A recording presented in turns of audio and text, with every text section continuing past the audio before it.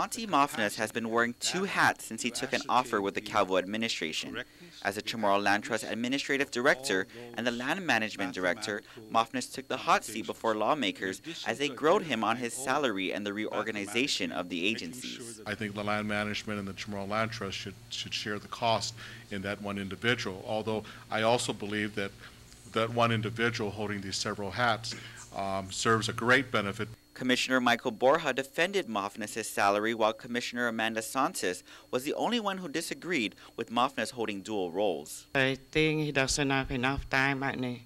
This is a stressful job, and he should concentrate on one only. I think that in particular with the Chamorro Land Trust, because these are monies that are coming from the members of the trust, that you have a fiduciary responsibility is to protect those monies.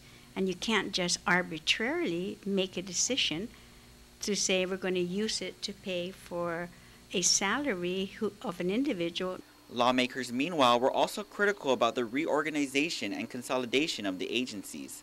Speaker Judy Wampat saying no bill was presented to lawmakers outlining a plan, a budget, or detailed responsibilities. I love what I'm doing.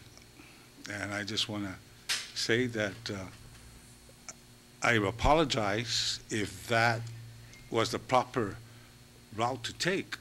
I'm just a good soldier following the captain, the governor of Guam.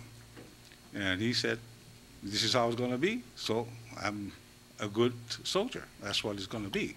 Since Mafnas has taken over, the CLTC has recovered close to $1 million in back rent owed by various businesses and individuals using CLTC property.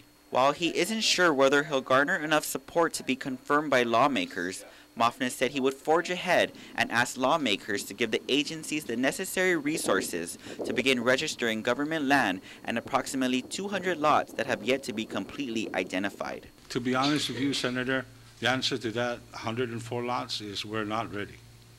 Okay. Department of Land Management used to have 150 employees. Today, we have 45. We are at 30% capacity, just like everybody else, but I don't think anybody else is at 30%.